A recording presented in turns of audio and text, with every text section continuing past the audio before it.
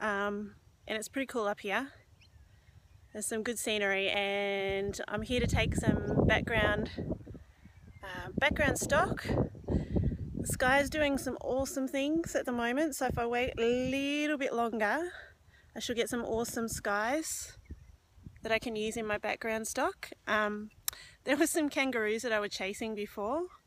I don't know where they've gone now. They sort of hopped away into the bushes over there.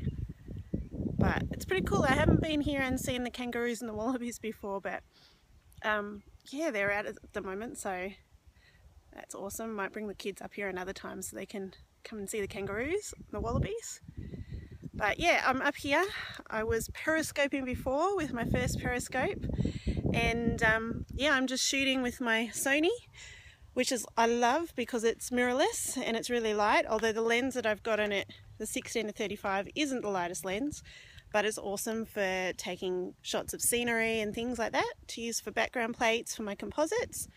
If you don't know about what I do, my website is storyart.com.au, and I create crazy images from lots of different photos that I take. So background images, so like I might grab some skies, I might grab another scene, and then I'll grab photos maybe even in the studio of kids and animals, and I put them all together.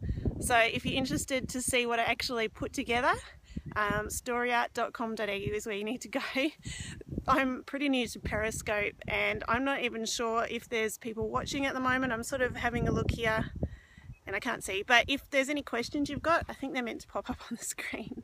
So I have no idea if I'm talking to myself or what, but it's alright. I'll go back to shooting in a sec, but I just wanted to show you where I was at the top of this pretty cool hill, and there's no one around, no one in sight. It's just me and the camera and my phone and everyone else that's watching. I can see hearts, so that's a good sign, I guess.